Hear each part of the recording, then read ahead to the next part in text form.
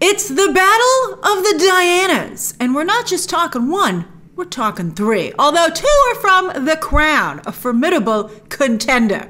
Emma Corrin has already won a ton of awards for her portrayal, but she's already out, as Elizabeth Debicki will be stepping into the role at the next season of The Crown, and they just revealed a first look, which is very impressive. Although here comes Kristen Stewart in the other corner.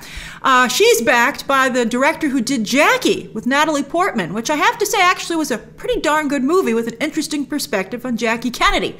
So I'm interested about this. I hope this is not like the Nicole Kidman Grace of Monaco movie, which was just ridiculous. I hope it has some real meat to it. But everyone went nuts about this when they showed it at CinemaCon, so let's take a look at it for ourselves. Kristen Stewart, she and Robert Pattinson, boy, woo! They are both a master class in improving their image. Although I have to say, Twilight was recently put on Netflix and did amazing business, so it ain't nothing to be ashamed of, and it launched both their careers. But I think that unlike some other of their contemporaries, they really got the most out of it, and quite commendable of how far they've been able to take things. All right, here we go.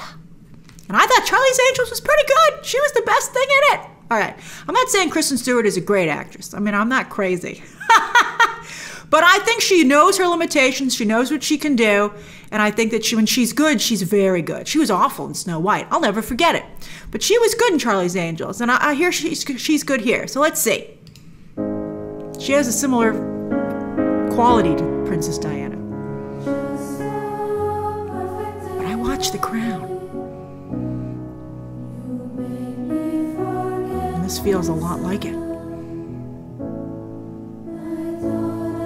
And Downton Abbey.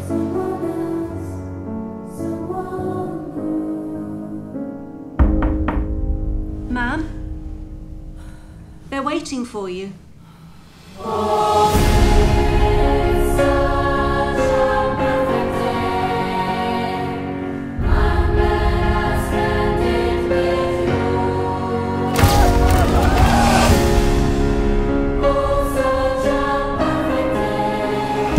Look. Say something.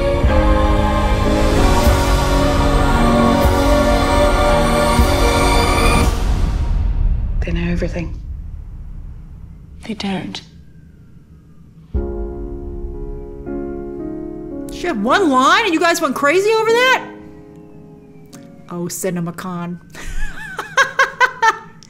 It looked good.